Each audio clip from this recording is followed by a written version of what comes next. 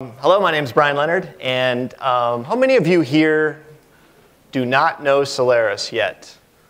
Good. This is the getting started with Solaris. So if you're a Solaris expert, you're going to be pretty bored over the next hour. This is the basics. One of the neat things about Oracle acquiring Sun is, as Bill just talked about, you're going to see sort of a resurgence of Solaris. It is the key operating system going forward for Oracle. The things that we're going to be able to do for our applications running on top of the operating system, on top of the Sun hardware, is going to be astounding.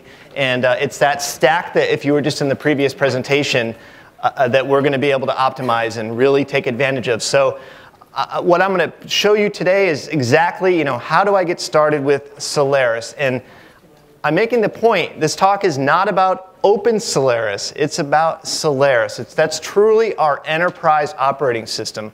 Open Solaris, which is something if you were here last year, we were talking about, and I'm running it on my laptop. It's very cool, but from working in the enterprise, what you really want to know, where you're going to make money as a developer or an administrator, is knowing Solaris.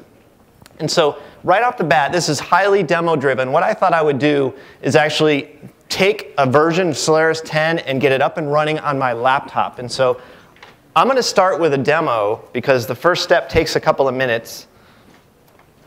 And so how many of you here already know what VirtualBox is? So not too many of you. All right, well that's fine. I have a talk actually tomorrow in track 2 that's all about VirtualBox. I'm not going to go in too much depth right now, except basically it's a software tool, it's open source, it allows you to run other operating systems on top of whatever your host operating system is. So whether you're running Windows, Linux, Solaris, Mac even, you install VirtualBox, and then so you can see in my copy of VirtualBox, I have several copies of Open Solaris, Solaris 10, Ubuntu. If I scroll down here, you'll see I have some copies of Windows running. So it really allows me to test all these different operating systems. So when you go to get Solaris 10, there's 3 ways you can get it. One of the ways is a virtual appliance that's VirtualBox ready. It's about 2 gigabits. I've already downloaded it, and what I'm going to do now is import that into VirtualBox. So I select Import Appliance.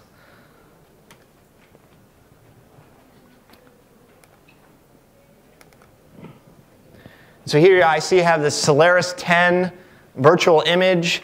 And then there's a small 5 kilobit file. That's just the definition file for VirtualBox. And so now it sort of brings up here's basically the contents of that 5 gigabit file. And so it wants to know, what do you want to call this virtual machine? I'll stick with the default. I will tell it, however, that the guest OS type is, I do know, it is Solaris. And VirtualBox will even let me run 64-bit. If you have a chipset that supports 64-bit, VirtualBox will pass that through so I can run 64-bit. How much RAM do I want to give this virtual machine? I'm going to bump this up a little bit. And that's pretty much it. I'm going to select Import. And it's going to come up and it's going to say something ridiculous like 33 minutes remaining. And now I only have 46 minutes to talk to you. So fortunately, that's incorrect. It's actually going to finish in a couple of minutes.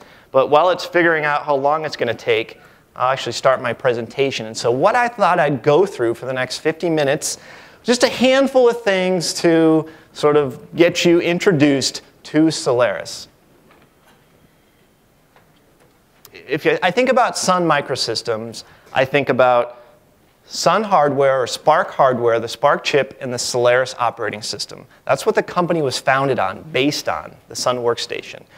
And so we've had a whole bunch of versions of Solaris, but the one that's prominent in the market right now is Solaris 10. It is actually very mature. It was released 5 years ago in January of 2005. Since that time, or once we have a release of Solaris, we release updates to Solaris. And so we've had 8 of them so far. They occur roughly every 6 to 8 months. The updates include support for new hardware, like as new chips come out on the market, both from us and from Intel and AMD. And they also support new features. So it's not just bug fixes. The updates to Solaris bring in very significant new features to the release. Okay, and as Bill talked about, opensolaris.org is where you can sort of go and check out what the next version of Solaris is going to look like. But again, that's not what I'm talking about today. All right, let's see how our import's coming along. All right, still 36 minutes. That's all right. We'll come back to it. So let's talk about installation now. As I said, there's basically, if you go to Google and you just type get Solaris 10 or get Solaris, it'll bring you to our primary page where you'll see three options. One, you can download the DVD. It's about 3 gigabits. And then you could burn that to a physical DVD and install it or in your data center or wherever you want to install it. The option I'm using is the second one there is the virtual appliance. That's what I downloaded. And now that's being imported into VirtualBox, and that should finish relatively soon. And if you have $30 and you physically like having the materials in your hands, we will ship you what we call the media kit. And it's a nice little DVD case that includes 4 DVDs, Solaris for Spark and x86, as well as a CD with developer tools and another CD with additional companion software. That's a bunch of open source software that runs on Solaris. Look at that, 11 seconds remaining. Isn't that amazing?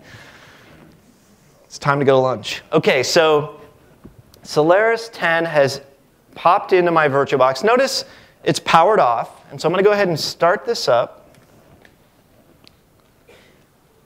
And again, so this is, all I've pre-done is downloaded it. So this is everything you would do to check out Solaris 10.